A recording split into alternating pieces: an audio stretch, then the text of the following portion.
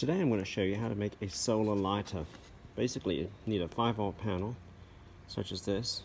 These are available for about $5 on eBay, and you need one of these high voltage converters. This is like a boost converter that presumably takes 5 volts, like 3.3 volts to 5 volts, and boosts it up to, they claim, 400,000 volts. But anyway, it boosts it up considerably, and so I've connected it to the output of this panel as such.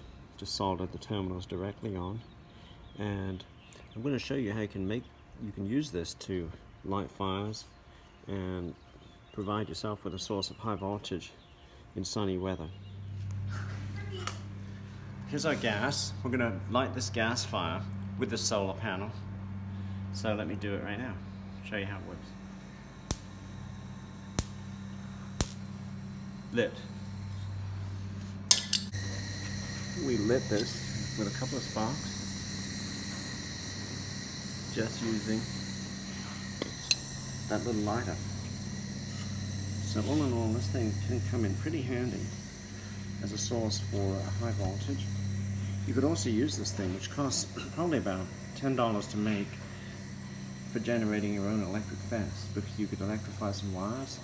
You could tape this thing onto the fence and then electrify your ground with one of these wires and your wire with the other wire, your hot wire.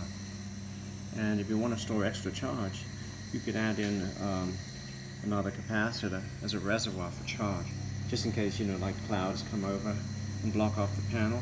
You're going to still have some high voltage charge. So it's got a lot of uses actually as a fire lighter, a cheap way to make an electric fence, and a whole host of other uses which I won't get into in this video. Thanks for watching, folks, and don't forget to check back.